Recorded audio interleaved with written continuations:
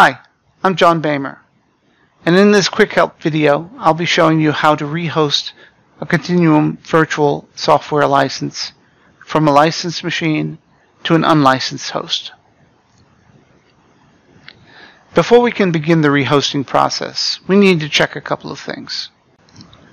First, verify that both hosts have the correct version of the HASP runtime executable installed. Next, reference the Sentinel web page to confirm that the license is in fact rehostable.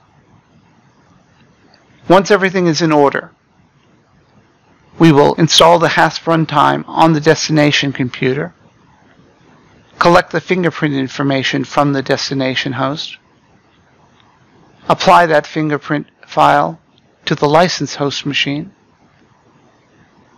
there generate a transfer file, and finally we will complete the process by applying the transfer file to the destination host.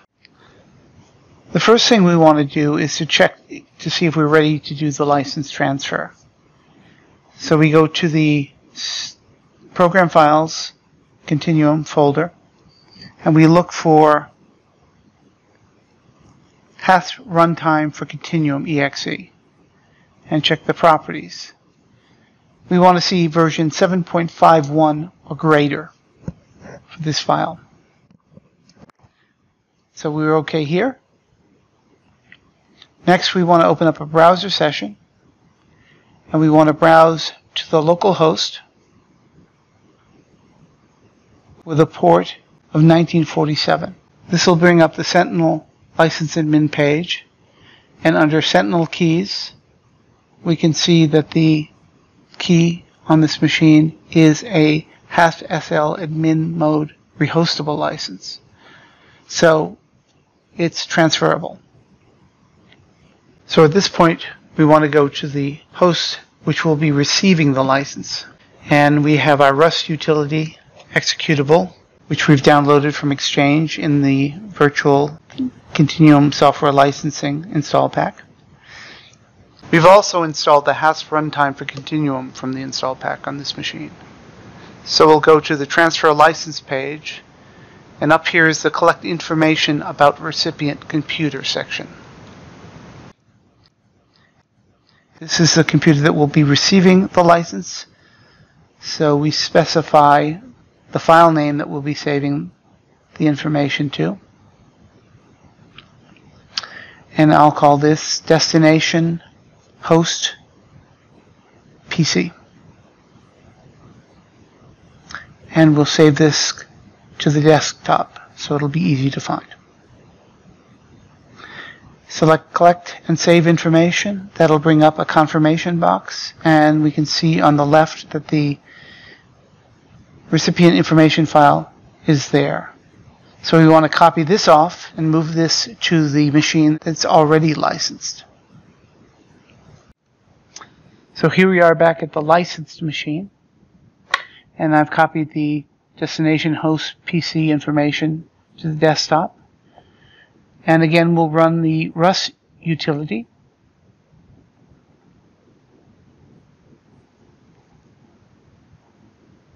When that comes up, we'll select the transfer license page again. And we can see that there's one license shown on this machine. So we'll select it. Then we'll go grab the recipient information file here.